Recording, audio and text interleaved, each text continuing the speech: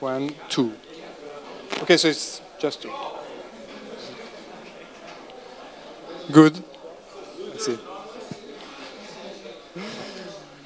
Now we begin the last session of the conference with Nima Arkani-Hamed, who will talk about...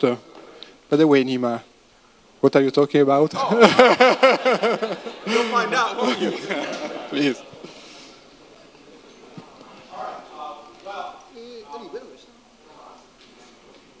It is both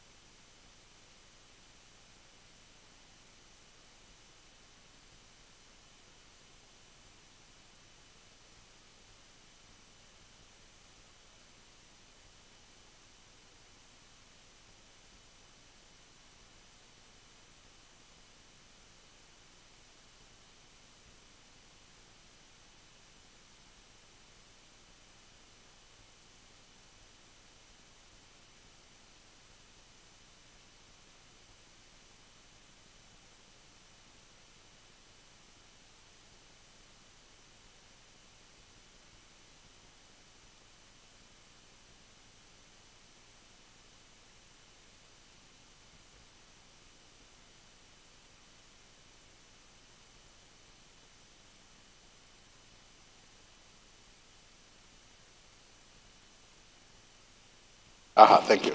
That's much better. Yeah, all right, excellent. Thank you. So it's both a great pleasure and a great honor to speak at this celebration of Riccardo's career today. Unlike many of you, I think, I have not had the privilege of collaborating with Riccardo, but he has been one of a very, very small group of truly great with a capital G theoretical physicists that I've known. And his ideas have had a deep and profound impact, obviously not just on my career, but indeed on the entire field of physics beyond the Standard Model. I think it's fair to say that very, very few people have thought as deeply about the most central problems of the field, always with an eye of making some contact between fundamental theoretical ideas and experiment, as Riccardo has. I think I first met Riccardo around 18 years ago as Lawrence's grad student. Occasionally, I would discover that Lawrence would disappear in his office. And behind closed doors, something interesting was going on that I wasn't privy to. And it was always associated with this mysterious and intense Italian physicist who would come by. And I asked some of my older fellow grad students about him, and they said, "That's Riccardo Barbieri." And they always said it in that kind of voice. And I asked what this Riccardo Barbieri was like, and you know, everyone said that he was quite nice, but that he was very intimidating. And I very well still remember, I'm sure Riccardo doesn't remember any of this, but I remember the first physics conversation I had with him. At the time, Lawrence and Cynthia Chang and I were working on something I found extremely exciting then. Actually, I still find really cool now. No one cares about it. But there are some really interesting theories of radiative fermion masses.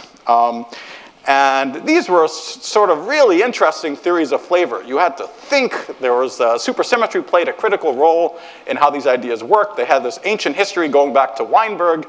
There was all sorts of wonderful things involved in them.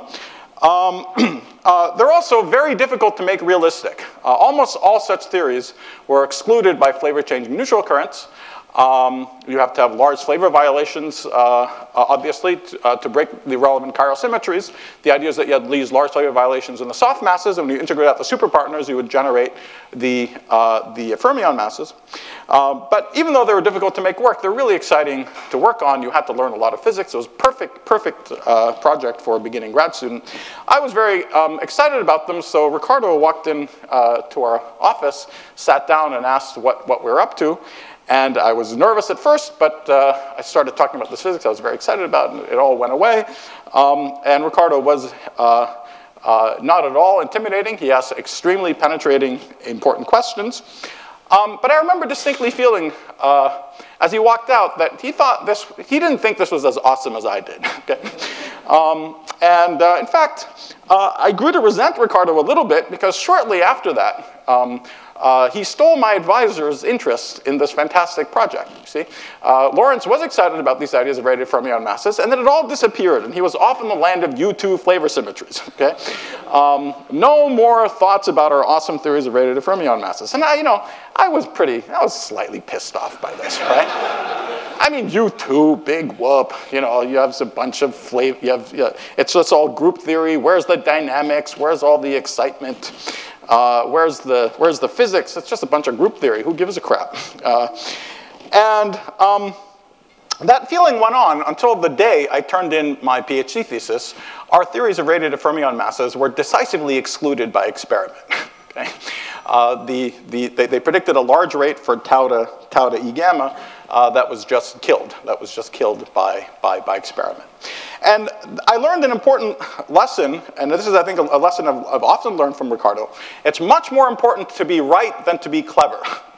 Or in this case, to at least not be wrong than to be clever. And those are the standards that we have these days in our field. Just not being wrong is already a tall feat. And so indeed, the U2 theories, they didn't have as much exciting physics, but they were not wrong. In fact, they came to be wrong, I think, around 10 years later. but certainly at the time, they weren't. So that was my first interaction with Riccardo. The next one that I remember very well was actually right here around 2004, 2005, I think, at a workshop in Pisa. And this was the second conference at which I gave a talk about split supersymmetry and the idea that there may be anthropic determination of the weak scale. Now, it's really nice these days that at least people can get up and say these things without being screamed at. Back then, if you got up and said these things, you were screamed at, okay? And the first talk I gave on this subject was actually at Johns Hopkins, and I was yelled at, quite literally. I was yelled at by my model building brethren who accused me of selling out, all sorts of terrible things. If they had tomatoes, they would have thrown them. This didn't bother me so much because the people throwing the tomatoes, I didn't particularly care about their opinions so much. But I came here and I gave a talk on this subject with Riccardo sitting more or less roughly where he's sitting now relative to me, glaring at me the entire time, okay? He didn't have to yell, he didn't have to swear or scream. The glare and the disappointment in his expression was enough to devastate me, okay? And in fact, I very well remember that, other people were yelling and screaming. I didn't care about them, but this quiet guy who was obviously, you let me down, how could you do this, right? That really hurt. And to just add to the hurt, I remember very well, we went to this fantastic restaurant where they served wild boar. And as a vegetarian, I couldn't eat the wild boar, but I was sitting at a table with the Riccardo eating the wild boar. You couldn't get more masculine, or you couldn't more emasculate me in comparison, eating my little vegetables, trying to defend the anthropic principle. Okay. So I remember that very, very well. But I also remember, as obviously, as unhappy as he was with the direction that at least my own research was going in at the time, it was all about physics, and I have nothing but extremely fond memories of even that interaction. And of course, all of these issues revolve around this strange, frustrating notion of naturalness, which has been with us for 30 years, which we still don't quite know what to make of. At least, I don't know about you, but at least in my own career, there are two papers that I read that gave me a sort of sick feeling in my stomach when I read them. And the sick feeling, I sort of ignored for a while, and it sort of, but these papers kept coming back, and I had to keep dealing with them again and again and again over a period of many years. The first one was when I read Steve Weinberg's paper on the cosmological constant and the anthropic prediction of the cosmological constant as a graduate student. That hit me like a, yeah. You read this when you were a student. Yes, I read it as a graduate. Well, it did upset me tremendously. No, I mean, I walked around for a month sort of wondering if I should quit physics if something like this is true. So anyway, I had a very complicated emotional relationship with that paper. But the second one was Riccardo's and Alessandro's paper on the LEP paradox. And these papers, of course, one is a big, humongous problem. The other one's a niggly problem. But it's precisely the presence of both things, humongous and niggly problems, all pointing in the same direction, that give you this sick feeling in your stomach that there may be something wrong. And one or the other would not have remotely been enough for me to start taking these a natural idea seriously, as we did with Savas. But both of them played a critical role in thinking about these things and taking them seriously. So we still don't know. We still don't know which way this problem is going to break.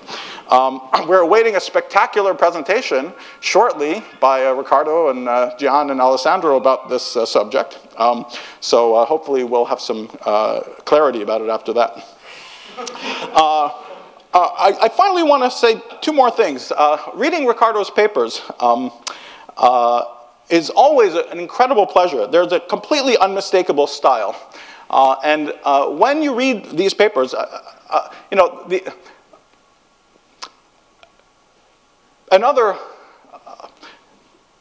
Another thing which is like this is when I read certain kinds of novelists. When you pick up a novel by Ishiguro or Ian McEwan, you don't know what it's going to be about, but you know you're in safe hands. You know that it's going to be masterful. You know that it's going to be, everything is going to be done as perfectly and beautifully as possible within its own structure. And so you don't have to worry that you're going to be screwed around with. Okay, so you know what's coming. You know you're going to get something very worthwhile out of the effort. And this is not just a style of his papers, but something that's been transmitted to many generations of his students. I find this actually remarkable, that it's hard to imagine a collection of students with a more diverse set of personalities. And they're all wonderful, and I love all of them. But something is in common to this fantastic progeny of Riccardo's. The same scientific integrity, the same focus on important problems. And I think maybe a final tribute to this wonderful collection of people that you've trained. I was just thinking about it in coming here, that your students have gone from being my own mentors when I was a grad student and postdoc myself, to being people who I now hire as postdocs. So the fact that you've been producing such an incredible group of people over such a long time has meant the world to me personally. All right, so of course another trait of great physicists like Riccardo is that they're always thinking about the future. And so that's what I want to do in the substantive part of my talk, is talk about the future. We're here to celebrate Riccardo's 69th/70th birthday, but I'd like to spend a little bit of time talking about some hopes for what we might be here to celebrate on his 80th birthday, and at least what some of the directions that I'm going to be exploring over the next 5 to 10 years that hopefully will bear some fruit, and we can and I'll enjoy talking about when we gather again. So there are two topics I want to talk about, and don't freak out too much about the 49 slides, okay? That's gonna go. Oh, you can't see that. See, 49. Okay. Try and stop me, Alessandro. Oh, sorry. No, sorry, Andrea. So there are two topics I want to talk about. The title I gave is From IR to UV, which is maybe a bit of an inversion of the usual top-down perspective. But there are two big topics that are involved here. One of them has to do with some very important conceptual questions that we have to deal with in the 21st century, one way or the other. That has to do with the ideas of emergent space-time and quantum mechanics. And the other one, perhaps of broader interest to the audience here, which is important to be thinking about on the 5 to 10 year time scale now, is what the 50-year future of, especially the experimental part of high energy physics is going to be about. So these are the two topics I want to discuss. So let me start with the first topic. We've suspected, and we've known for a long time that, that the picture of the inside of a space-time has got to be approximate. We know this from many, many thought experiments. You can't probe arbitrarily tiny distances. You need arbitrarily high energies that make black holes, and you can't see what's going on at distances that are small compared to the Planck length. Even more strikingly, there's just no local observables. If you try to make a measurement in a fixed size room, you need a larger and larger apparatus in order to make a perfectly sharp quantum mechanical measurement, but you can't make the apparatus arbitrarily large without collapsing the entire room into a black hole. So there's no local observables, and since there's no local observables, it stands to reason that there shouldn't be an inside of a space-time in any description of physics. And actually, so that's I think, non-controversial. Slightly more controversially, perhaps, I think it's plausible that even quantum mechanics has got to be thought of as emergent from more primitive building blocks. And that ultimately has to do with questions of cosmology. So, you know, today, the very, very deepest conceptual questions in physics don't have to do with gravity at very short distances. That's the 1980s view of the difficulties of putting quantum mechanics and gravity together. The real difficulty is cosmological, and has to do with the fact, for example, in our accelerating universe, we have access to a finite amount of stuff inside our cosmological horizon, and that means that all of the necessary things that quantum mechanics tells us in order to talk about things precisely. Quantum mechanics forces us to divide the world into two pieces, an infinite piece that does the measuring and a finite piece that's being looked at. And that division of the world into two pieces is simply impossible in the accelerating universe. We have a finite amount of stuff, and so we can't make the decision. We can't make that division. And so in order to make sense of these questions, not only do we have to figure out what emergent space-time means, with an emphasis on understanding where time comes from, because the questions are intrinsically cosmological, but it's also conceivable that we're going to need an extension of quantum mechanics, because quantum mechanics simply is impotent in this situation. It doesn't tell us what to do. It doesn't even give us, in principle, a precise set of observations we can make, never mind a theory to predict those precise observations. So not for stupid reasons, but for these very subtle cosmological reasons, it's even conceivable you need an extension of quantum mechanics. So how do you go about working on this problem? It's if you go to any summary talk and any conference in this kind of subject, everyone will tell you, yes, space-time is doomed. We have to figure out how to get rid of it and so on. But it's not a research program. How do you get up in the morning and do something? You can't sit down on your desk and say, okay, space-time is doomed. You have to do something. You have to have something to actually work on. Okay? And well, the most obvious thing to do is to try to attack the quantum gravitational questions where these issues hit you at order 1. But there's another strategy which is what I've been pursuing over the past 5 or 6 years. It's not guaranteed that it's going to work, but it does give you something to do when you wake up in the morning. It's also data dominated in a way that's rather different than data from the real world around us. But it is, in a sense, data from the world around us that's sitting there in the structure of the theories that we know for a fact describe nature. And the inspiration that I want to take from some of the history of physics here is that sometimes the most crucial clues are actually hiding in plain sight.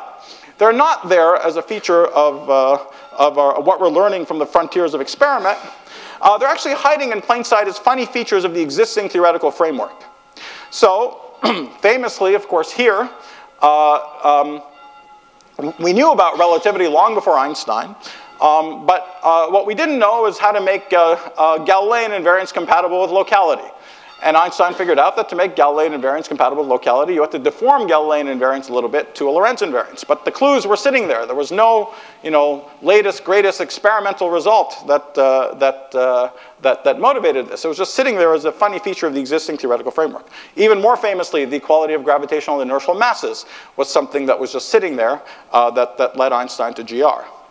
But actually, the real lesson that I want to draw is is from the transition in the transition from classical to quantum, which is even more radical in many, many ways than relativity, much more radical. And here, of course, what we had to lose was determinism. We had to lose the classical picture of determinism. And you might imagine that you're a classical physicist in the year 1770, and you're visited in the middle of the night by what I like to call the ghost of theoretical physicists' future, particularly apt around Christmas time. And they say, I have a message for you from 1930, determinism is gone, and they vanish into the night, as ghosts of theorists' future want to do, okay? So what do you do with this information? You're obviously very disturbed. You have to do something about it. After all, you might go tell someone else, and they'll write the paper first. So you want to do something with this information. Well, what could you do? You could do something idiotic, like take Newton's laws and add stochastic terms to them to make it non-deterministic. You're trying to guess the right answer, and it feels arbitrary, it's wrong, it's also the wrong answer, we know, right? So if you don't do that, it just seems hopeless. How are you going to sit there and guess about Hilbert spaces and wave functions and all the rest of it? It's way too big a leap, right? Is there something you could do that's a little closer to home? Well, there is. You could say that since you've been told that determinism is gone, it isn't really there fundamentally. And therefore, the determinism that you seem to see in F equals ma can't be fundamental. There should be some other way of talking about classical physics that's not manifestly deterministic, but which has determinism as an outcome somehow. After all, it isn't really there. So there must be some way of talking about even the physics under your feet in a way that doesn't make heavy use of this concept that you know has got to be gone eventually in the next step. Is there such a way of talking about classical physics? There is. It's a principle of least action. And when we first learned the principle of least action, we're all startled by it. It seems very strange that the particle is sniffing out every path it can take from A to B and choosing the one that minimizes the action. It doesn't seem deterministic. Of course, it ends up being deterministic as a consequence of the kinds of paths we allow and the sorts of variations we do. But it's another way, it's a reformulation of classical physics that does not rely on the concept that must eventually disappear. In a sense, once you discover the principle of least action, you're sort of 90% of the way there to quantum mechanics. You've pulled off a big trick. You've figured out how to talk about something that is exactly deterministic in a way that determinism isn't playing a fundamental role. Okay? And once you have that, then you can imagine, as an even more imaginative step, deforming it to finally lose determinism and go to quantum mechanics, invent the path integral. All right, so that was the situation in the classical to quantum transition. Today we have to lose space-time. Perhaps we have to deform quantum mechanics somehow. So we can follow an analogous strategy. And so this is the strategy that I've been, as I said, pursuing for around 6 years. There's two parts to the strategy. Step one is to reformulate quantum field theory. Okay? Eviscerating locality and unitarity, space-time and quantum mechanics, eviscerating locality and unitarity from their central role in our understanding of physics. And so that's step one. And after you've completed step one, step two would be to find some natural deformation of this structure, the analog of going from the principle of least action to the path integral. Okay, well, of course, I've been spending most of my time on step zero of step one. Okay? And actually, around 5-6 years ago, I set off on this journey to try to find a new picture for one of the simplest observables in a quantum field theory, the scattering amplitudes, where there's no space-time, no Hilbert space, no Lagrangian, no Hamiltonian, no path integrals, no gauge redundancies. Okay? Now, there are these highfalutin reasons that I just told you why we might seek such a reformulation of a field theory.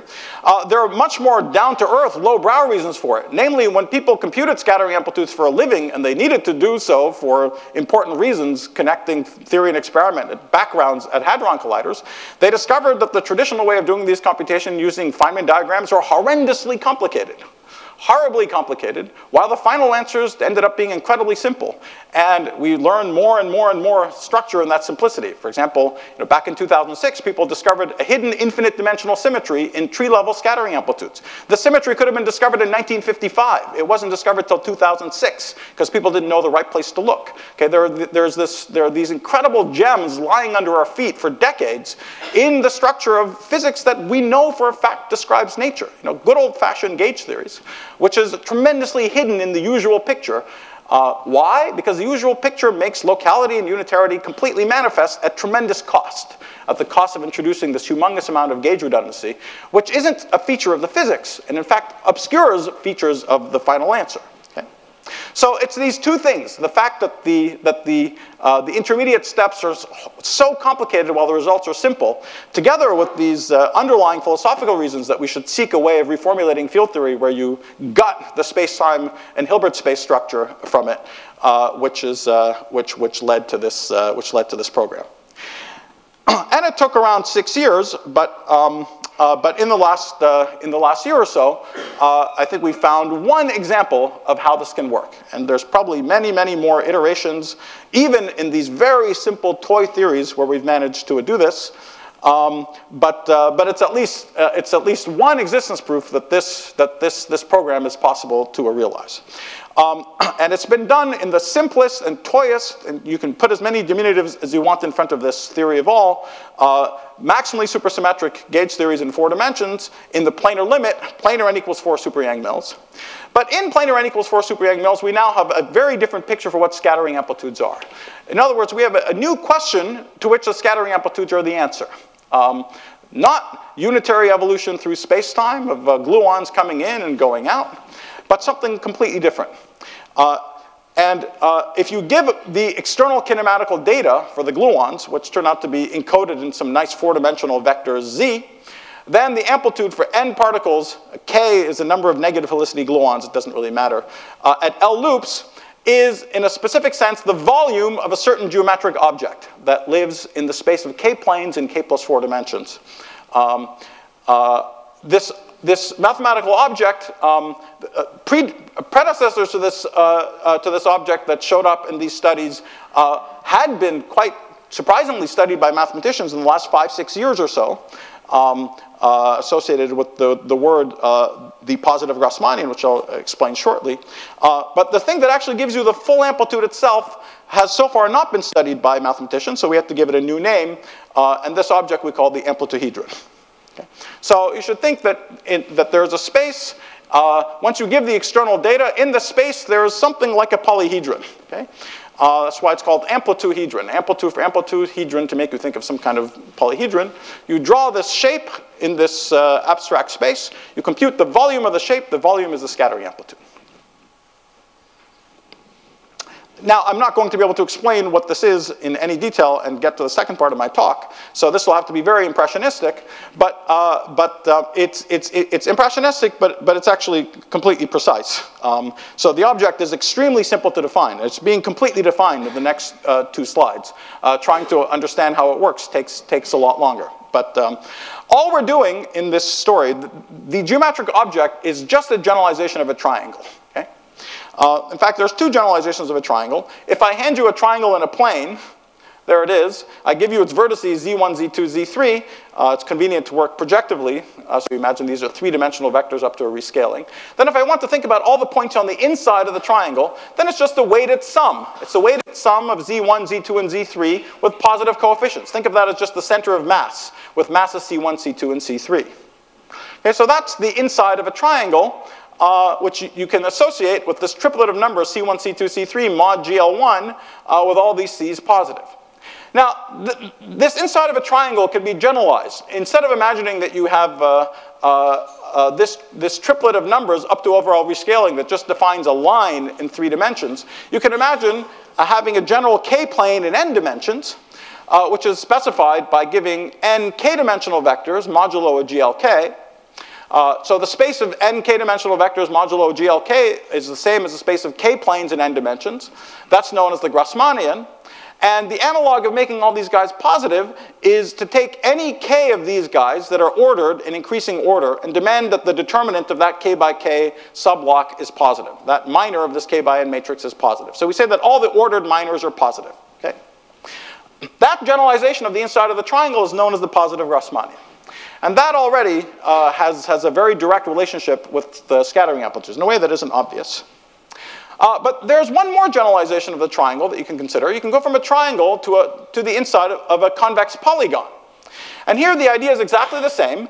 Now I have to give you a bunch of z's, not just 3 of them. All the points in there are a positive linear combination of these points. But in order for it to be a convex polygon, it turns out that these external data also have to have the same kind of positivity condition. So the inside of a polygon is a positive sum of positive external data. And if you do the same generalization to the inside of a polygon as we did to the inside of a triangle to take it to the Grassmannian, we have a space that's defined by all positive linear combinations of positive external data that lives in the space of k-planes in k plus 4 dimensions. So Y lives in the space of k-planes in k plus 4 dimensions, but it's a particular part of that space that's given by this formula, scanning over all C's. So this is a generalization of the inside of a polygon. It's a kind of a curvy space. It's not even in general a polytope. It's a curvy space. And you can, just like you can take the inside of a polygon and break it up into a sum of triangles, you can take the space and break it up naturally into the sum of a bunch of regions. But the space itself is just sitting there nice and given. When you understand what to mean by the volume of the space are all the tree amplitudes in this theory. Okay? There's no Lagrangian, no path integral, no nothing. You just have this simple generalization of the polygon. Its volume computes all tree amplitudes. What are loop corrections? In a very specific sense, loops arise from hiding particles in this picture. So you take this, nice big positive space, and you literally imagine hiding particles. And you try to hide particles in a natural way. You find the only way to hide particles is to hide them in pairs. And if you do that, that gives you an extended notion of positivity.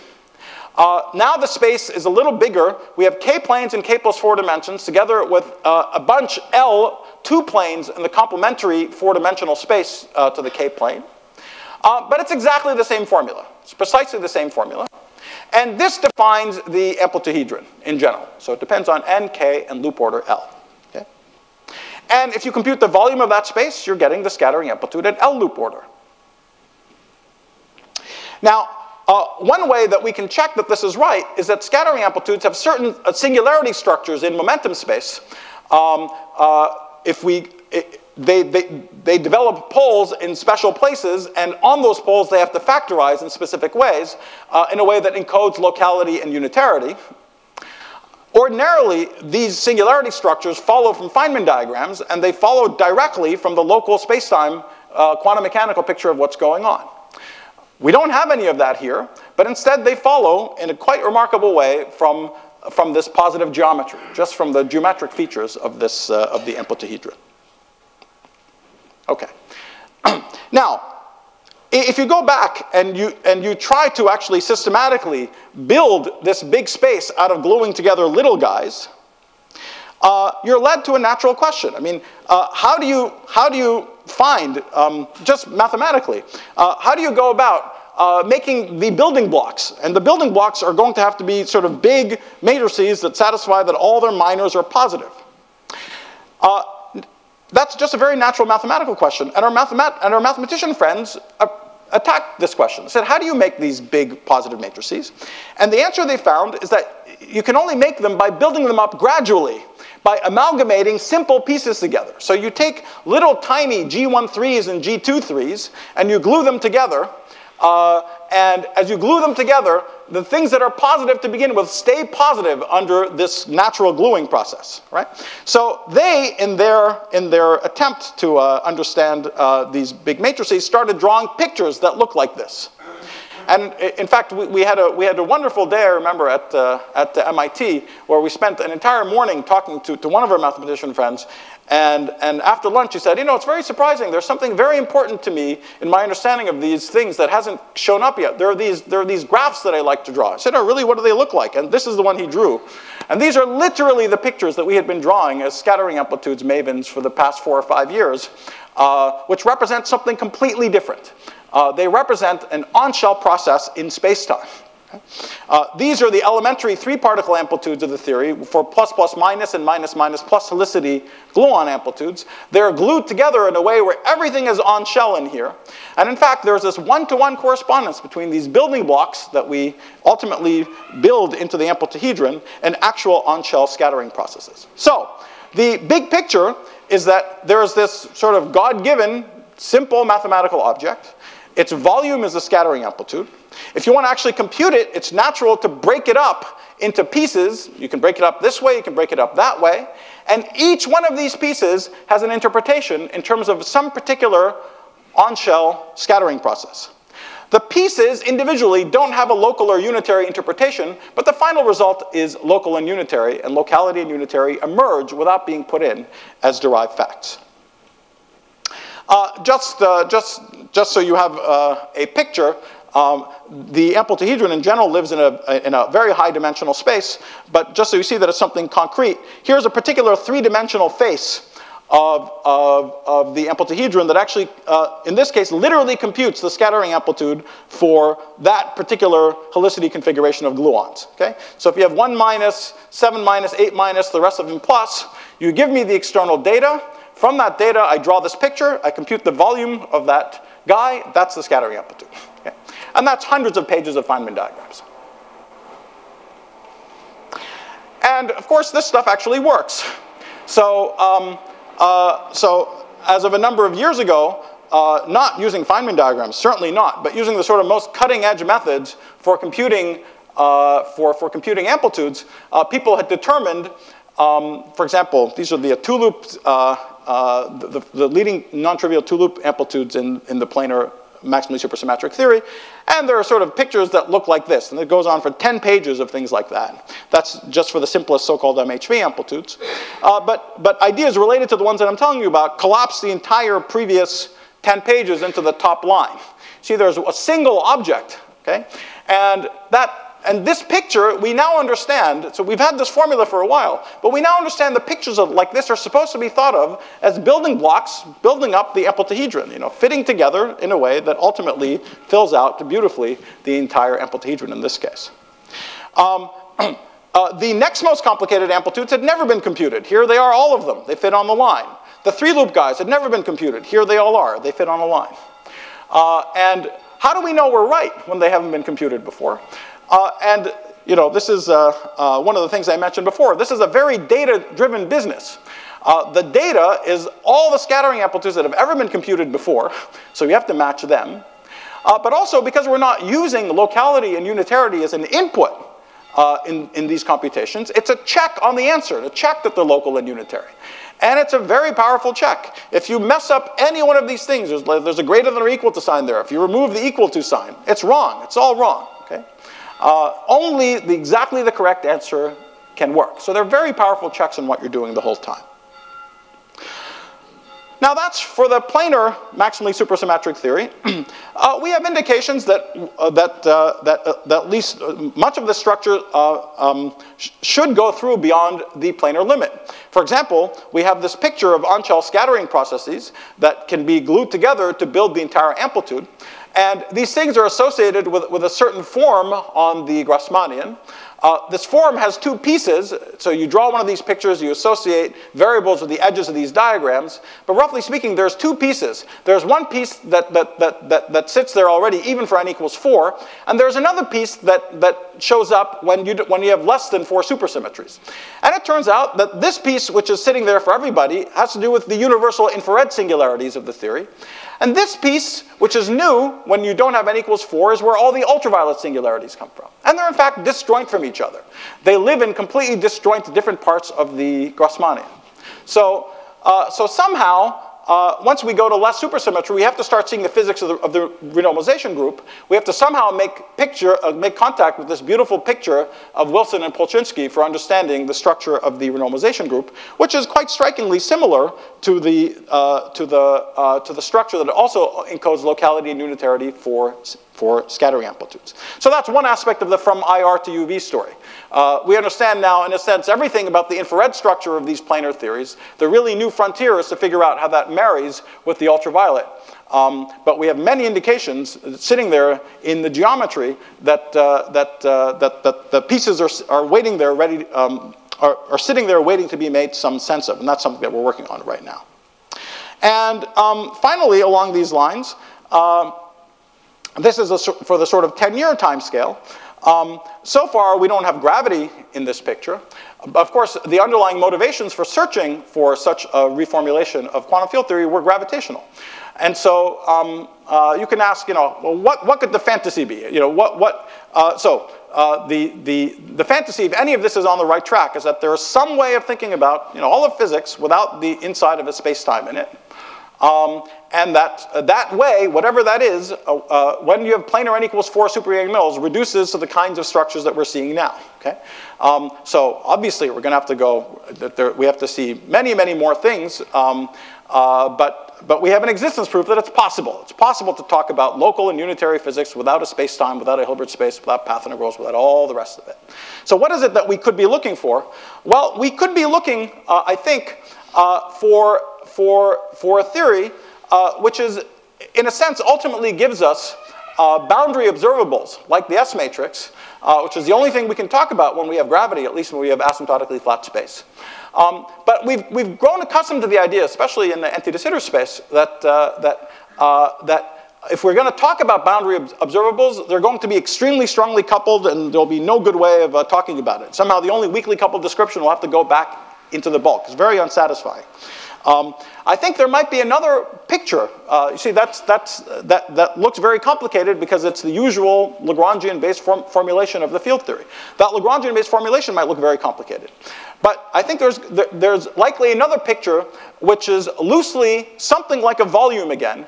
And loosely, computing the volume will be done by triangulations. But that the triangulations correspond to covering the inside of the space-time with a sort of nested set of overlapping causal diamonds, and giving a systematic way of building up the interior. One feature that this fantasy shares in common with the precise thing that we've managed to see in the planar theory is that the individual building blocks don't have a precise space-time or quantum mechanical interpretation, as we know it's impossible to have on the interior. Whereas at least it's possible for the final object that's being built up to have a precise quantum mechanical interpretation, as we saw is also possible, and it indeed does in the planar n equals 4 example. All right.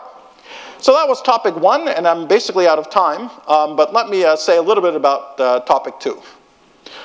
So topic 2 is the other aspect of from IR to UV, which is the experimental aspect. We're stuck in the IR. We need to go to the UV. And I just want to spend a few minutes talking about motivations for great big circular colliders somewhere in the world. We're talking about a 100-kilometer circumference ring that can operate an E+E- machine at least 250 GeV energy and operate as a Higgs factory, and also give us proton-proton collisions at 100 TeV. And there are many motivations for this. The most obvious one I'll come back to at the end is that it's the frontier. We can do it as human beings without enslaving half of humanity, right? We have the budget and the economy at our disposal to do that. We were thinking about building essentially this machine. It was the SSC. We're thinking of doing it 20 years ago, so obviously it's not impossible. We can do it. And so we can do it. We must do it. But let me just say a few words about some of the physics motivations. Since we're going to talk about naturalness a lot shortly, let me go over this quickly. The first reason has to do with the ultimate fate of naturalness. We're at a crucial fork in the road with what we're learning from the LHC. We'll either discover some kind of natural theory at the 11th hour, which is going to involve some big new principles, or we might get more and more convinced that, that naturalness was wrong, and that's, in a sense, an even bigger paradigm shift. Maybe the weak scale starts looking more and more like the cosmological constant, and the big question becomes, how tuned is it? And the problem is, if we see the Higgs and nothing else at the LHC, we'll have evidence for a fine-tuning of maybe about 1%, maybe not even quite as bad as 1% for the weak scale. And it's not so obvious that that's convincing. And that's because we've seen many percent-level accidents elsewhere in nature. So 2 neutrons aren't bound by 60 keV. That looks like about 1% accident. They could have been bound, but that 60 keV scale is a lot smaller than the rest of the scales in nuclear physics. But no one has gone around for 50 years saying that that fact is an indication that there's a multiverse. Maybe Lawrence was just telling us something like that. Okay, but most of us haven't been taking this as a humongous, as a big surprise. There's a low quadrupole of the CMB. That's an accident as far as we can tell.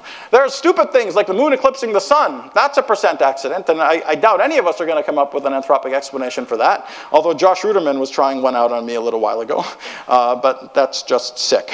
Okay? So this is, if anything, this is an anthropic, but a mis-virgin anthropic principle. All I can think that this did is kill a lot of Mayan virgins when there were eclipses. It wasn't any good for life. It was just good for death. Okay? So if we add electroweak symmetry breaking to this list, it would be fascinating, but I don't think it would be a knockout. We'd say, oh, there are lots of things. Maybe we just got a little unlucky. How will we know?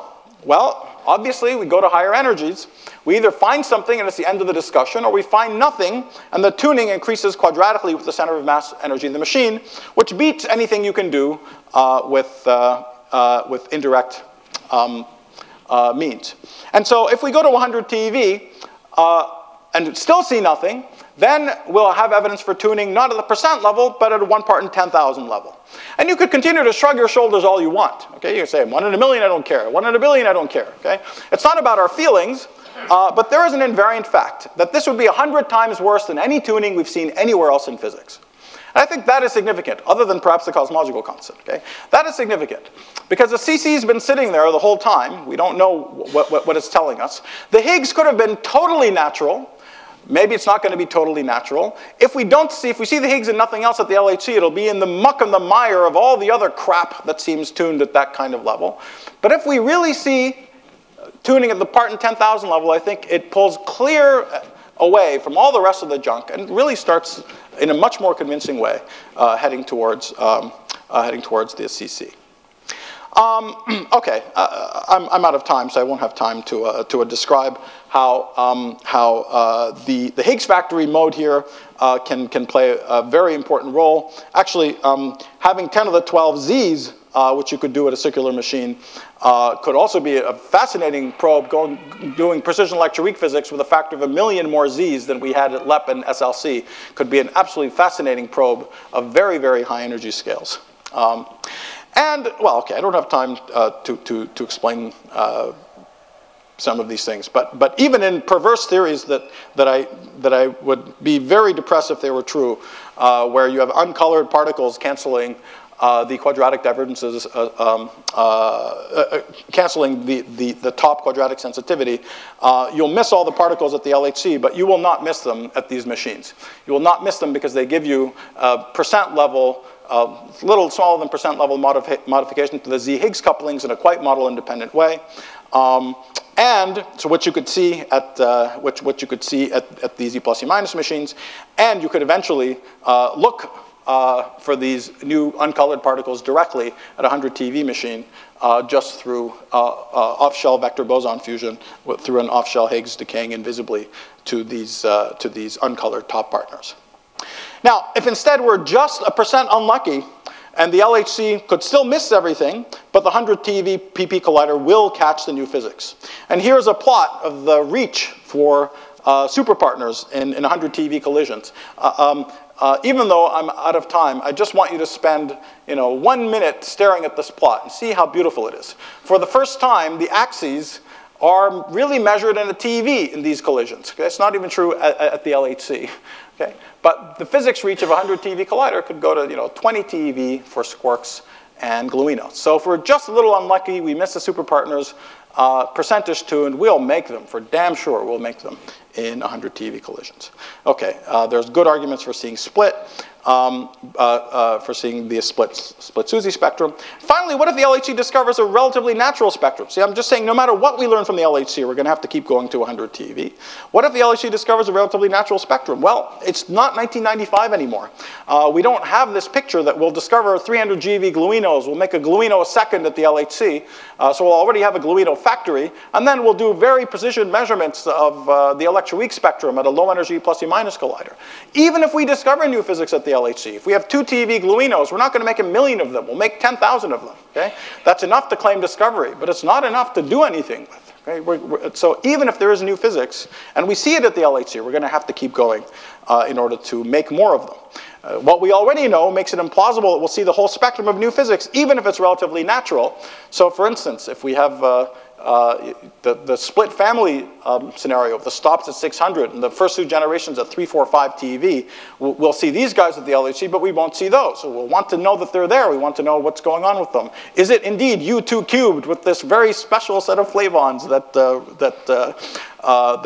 is still consistent with all the B factory data, for example? We'll want to know something like that. And we won't see them at the LHC, but it's a complete piece of cake in 100 TeV collisions. And more generally, we'll want the factory for new colored particles to study how they make the Higgs natural. Okay? All right. So let me skip many of the other motivations. There are some really interesting, just simple, very simple, but beautiful new physics points. For instance, 100 TeV collisions are the first time you really see SU2 cross E1 as an unbroken gauge symmetry. W's and Z's can be treated as massless. You start seeing the phenomenon of W and Z radiation. The electroweak Sudakov factors are not particularly small. It's easier to see neutrinos, to see dark matter because they radiate Z's. There's all kinds of very interesting, it's not just scaling things up from the LHC. There's some new physics opportunities involved. All right, but the ultimate reason for this, for doing this physics is what I said at the beginning. It's the absolute obvious future of the field.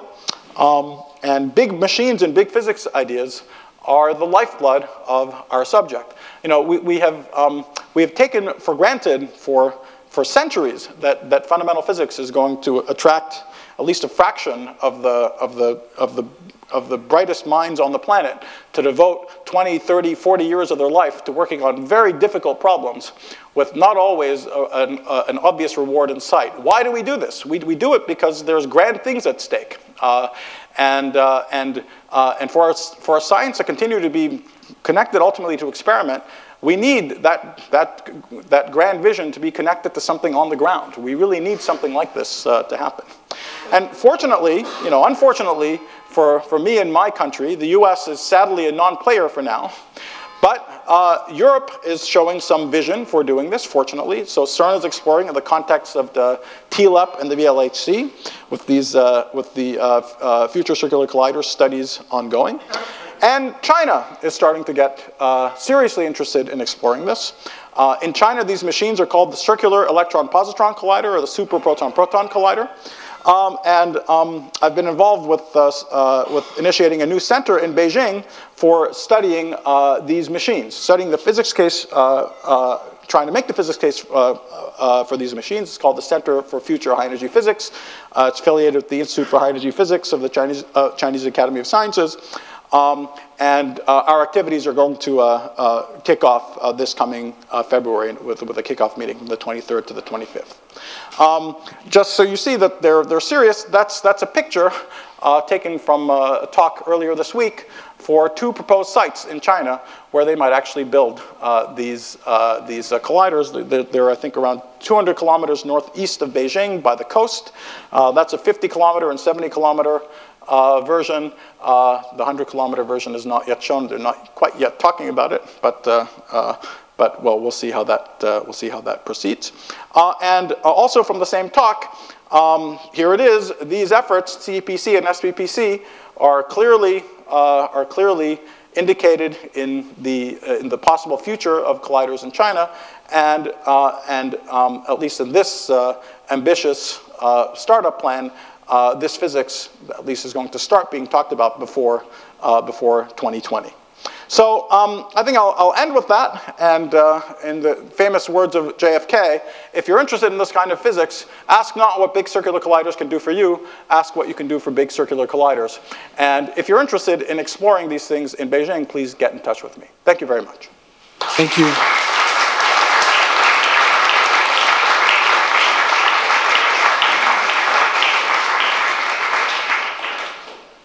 Questions?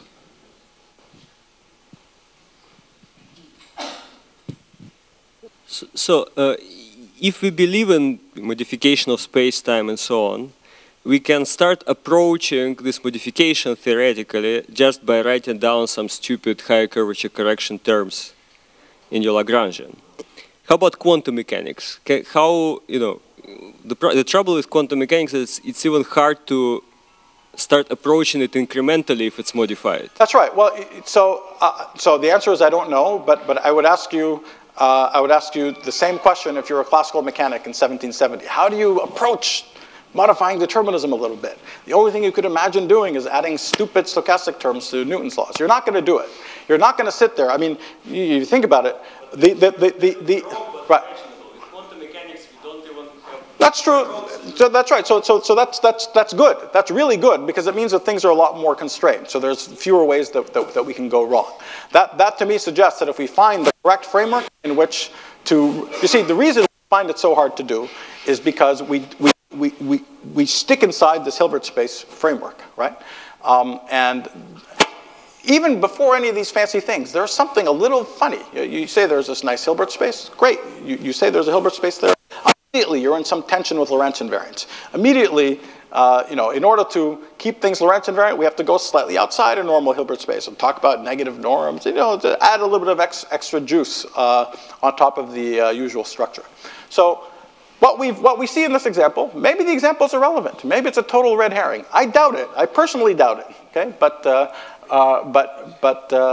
at least what it gives us is an existence proof of how it's possible to talk about exactly the same physics where there is no Hilbert space, there is no space-time, there's none of the usual structure.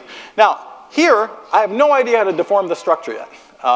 And I think it's exactly the wrong time to ask how to deform it because we're probably nowhere near finding the correct set of words that work in general. We've probably found some aspect, if the whole thing is going anywhere, then probably what we found is an aspect of the correct way of thinking about things reflected in this very, very special case. And we probably have to further dislodge it from the special case to see what the real structure is.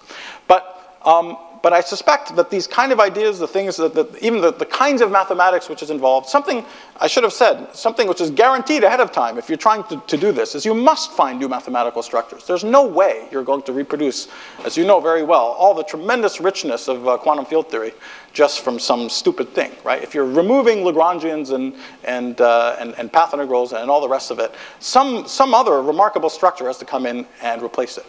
Well, in this example, we see an extremely simple structure. Convex geometry in the Grassmannian can sit underneath the whole thing.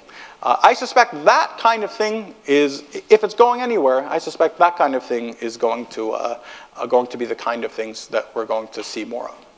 Just a very short. Try to be, very short.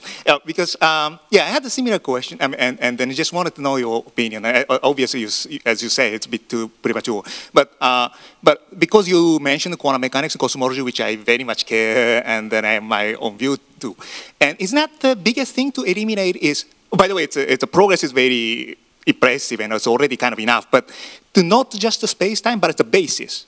Because you by talking about like a 2-gluon, 3-gluon, whatever the basis, because the observation is, of course, correlation in a finite-dimensional system. By going to S-matrix or in-out formalism, it's a big thing. It's already you're committing into infinite dimension, correlation to infinite dimensional boundary space. Let me say something. Let me say something about this. So two things I would say. One is, I think, this is all pure speculation, but I'll say something slightly concrete. So first, people have said the words emergent space-time for a long time, but I think it can't just be emergent space-time. It has to be that space-time and quantum mechanics emerge together. Or basis. Not necessarily have to be Hilbert space, because this is a problem. Well, whatever it is, space, right? So first that, and also in our little toy, very baby example, exactly that happens. There isn't no limit of this thing where it's just local and not unitary. Okay, the locality and unitarity are hand in hand. They just come out in one piece out of the geometry. So that's one thing. The other thing, a little more specifically, related to cosmology and quantum mechanics, is if this wild picture I had, a hope, if anything like it pans out, the idea is that when you have some asymptotics, like asymptotic flat space, which allows you to define something like an S-matrix, allows you to define something which is quantum mechanically well-defined. There's an infinite dimensional thing that you're building up, but you're building up, that's another aspect of IR to UV, okay? You're taking this thing at very, very long distances and you're filling it in to go to, in this triangulation, you're filling it in to go to smaller and smaller scales. But what you're doing is taking these elementary building blocks that don't have a space-time or quantum mechanical interpretation and putting them together until finally you get an infinite object that does. It does have a quantum mechanical one. But without I think what might happen is if you stop before you make it infinitely big, as must happen when we have cosmology, then it won't have a precise quantum mechanical interpretation. The hope is it'll have some interpretation, but we don't know what that interpretation is. I just say, without holography, we ourselves are official physics. So if you're committing into, without holography, of course, if you map into boundary theory, then it may work. We're approximate off-shell physics. That's right. And all I'm saying is that it's possible for the approximate off-shell physics to emerge gradually in this picture, okay? By gradually, tiling well, anyway, but we can discuss it more offline. Okay.